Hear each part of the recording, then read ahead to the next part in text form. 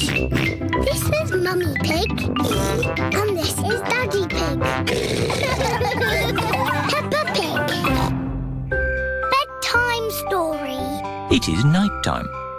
Daddy Pig is reading Peppa and George a bedtime story. And so the prince, the princess, the budgie and the frog all lived happily ever after. The end. The bedtime story has sent Peppa and George to sleep. Good night, my little piggies.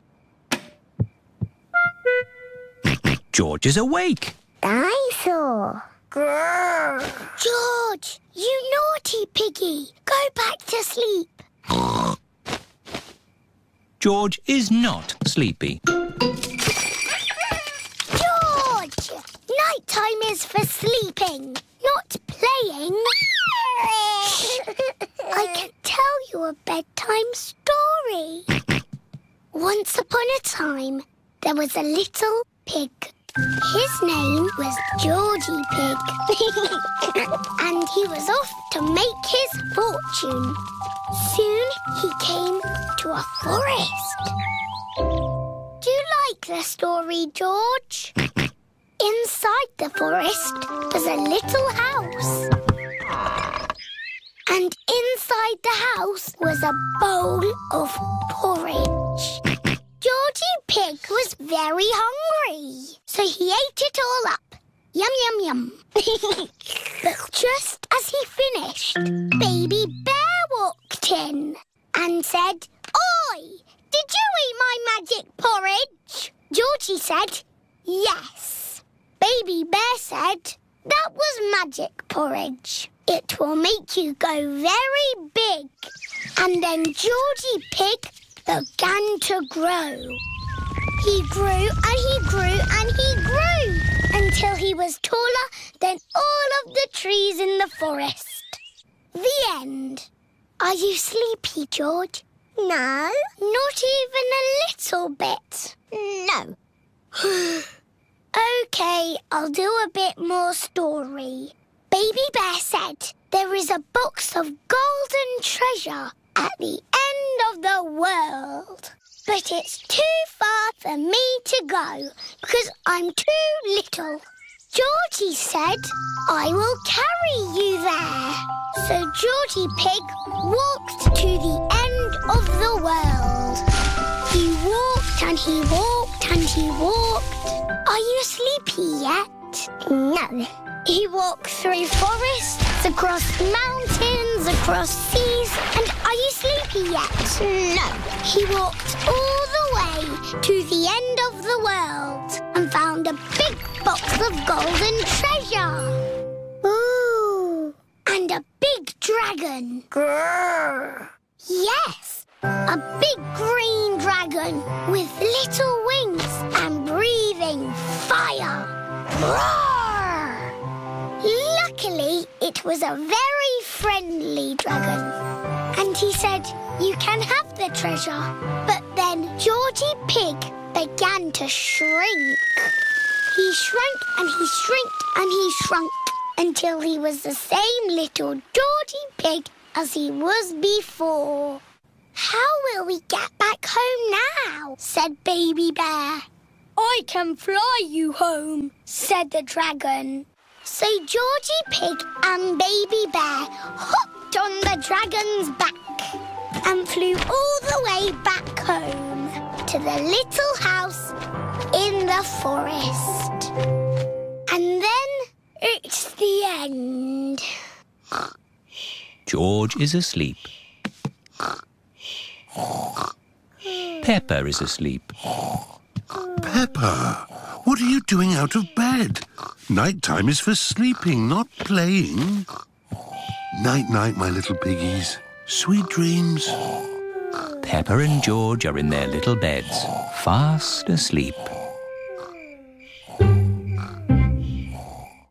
And some great news. The new Peppa Pig 2012 annual is now available to buy at all good retailers.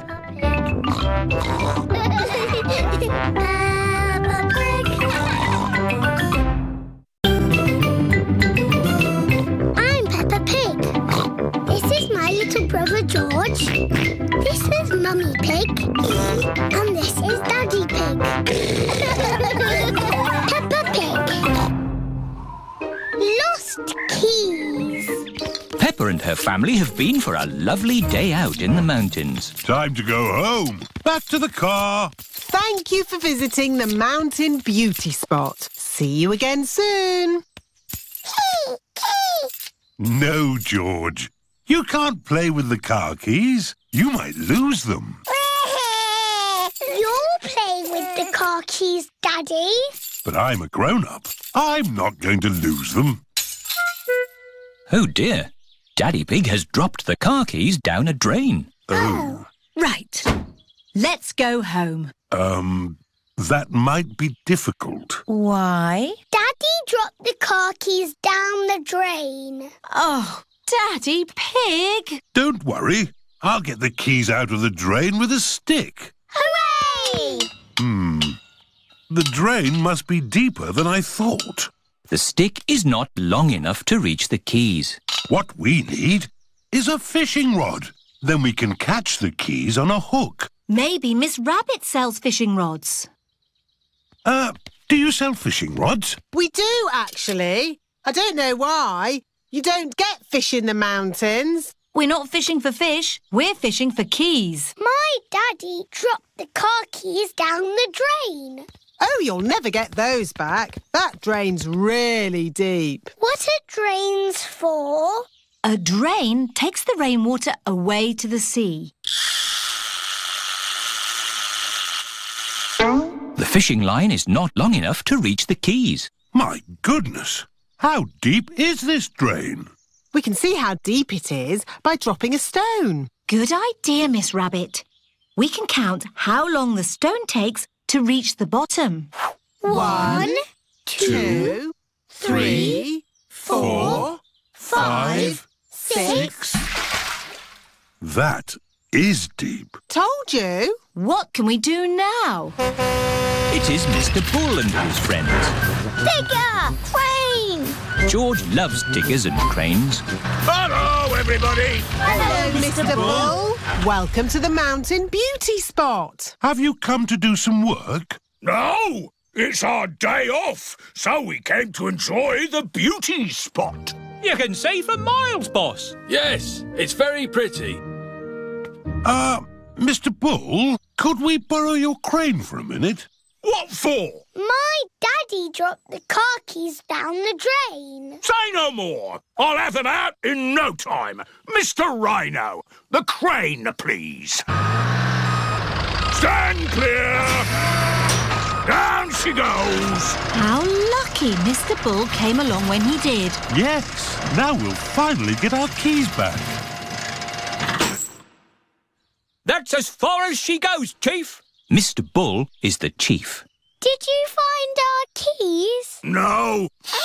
The crane isn't long enough. Now what shall we do? Easy. We'll dig up the road. Hooray! Mr. Bull is digging up the beauty spot. Stop! What's going on? We came to see the beauty spot. They're digging it up right now. Won't be long. My daddy dropped the car keys down the drain. Hold it! Hold it! It's the keys! We've got them! Hooray! There you go! Thank you, Mr. Bull. Oh, it was nothing! Where's the beauty spot gone? The mountain beauty spot is now a big hole. It's a cave now. Welcome to the Cave Beauty Spot. Ooh! All thanks to my daddy. And Mr. Bull. Yes! I'm good at digging holes! Mr. Bull loves digging holes. Everybody loves digging holes.